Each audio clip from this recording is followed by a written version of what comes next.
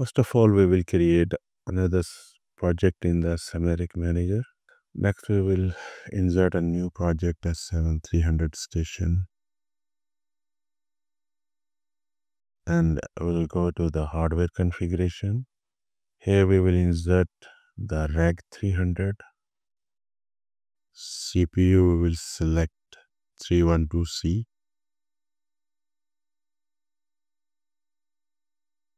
Here we can see the IO addresses for the digital inputs and outputs.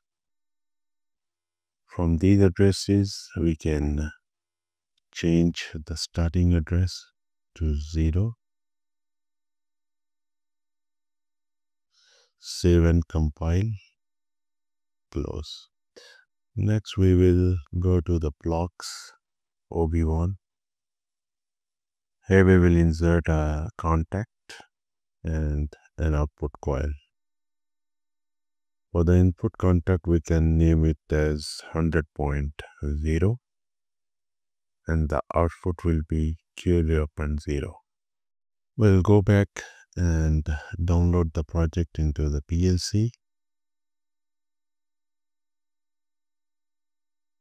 Okay, now the project is downloaded. We'll go online once. And as you can see that if we turn on this bit, it turns on the output Q0.0. Next, we have to make some configuration in the OPC server. We'll go to our OPC server and here we will add a channel.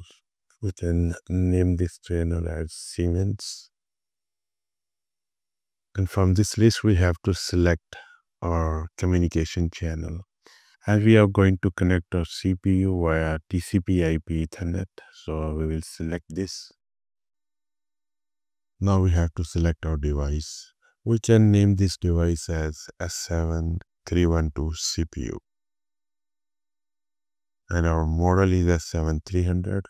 And the IP address of our gateway is 192.168.1.188.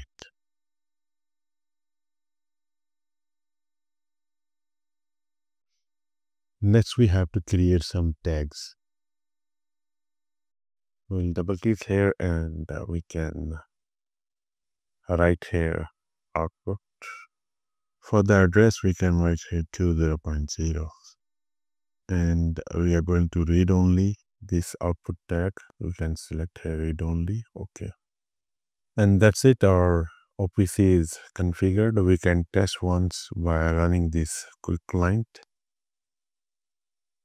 We'll select our CPU and here we can see our output tag and current value is 0.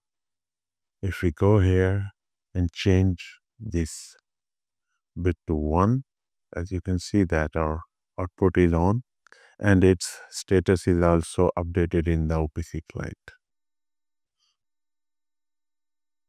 Next, we will close this client. Okay. Minimize all the things and we will run the LabVIEW software. Here we will create a new project.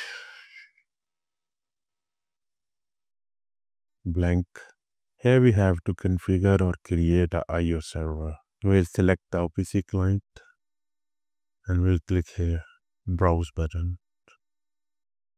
Here we will select this window RV0 and select our NI OPC server. Click OK. Next, we have to create another library for the tags. And in this library, we have to create some bound variables. And from the list, we will select our OPC channel and our CPU and output tag. Add this one into this library. Click OK. Next, we have to deploy all of these library and tags. So we click here, deploy all. Deploy all. Next, we will right click here and create a new VI. We will insert here an indicator.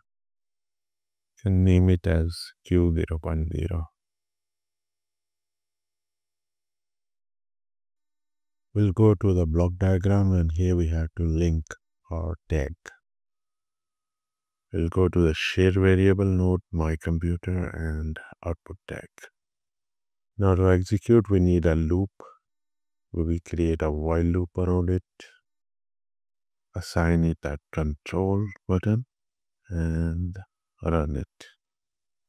So here is our indicator. This is the ladder logic. Now here, if we modify this tag to 1, this LED also updated in the LabVIEW software via OPC Server. And if we turn off this bit and 100.0, it turns off the Q0.0 output, and same is reflected here in the LabVIEW software. So this is how we can configure our tags in the NI OPC server and link these with this LabVIEW software.